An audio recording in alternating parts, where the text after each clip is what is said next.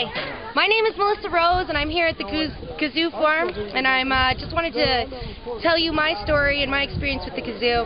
I seen the pictures, and I decided to come out 2 days after the pictures were released that Nic Burgess put out, and take a look at the farm.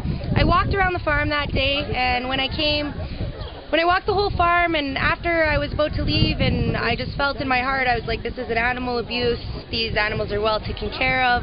Yes, the farm is 20 years old and it could use some upgrades, but there was never any mistreatment of animals or any kind of abuse. These animals are happy, they're healthy, a lot of them are older, and you know, I'm all for the GuZoo and saving the GuZoo. So that's what we need to do, people, and I hope anybody will come and join us in this cause. Thank you.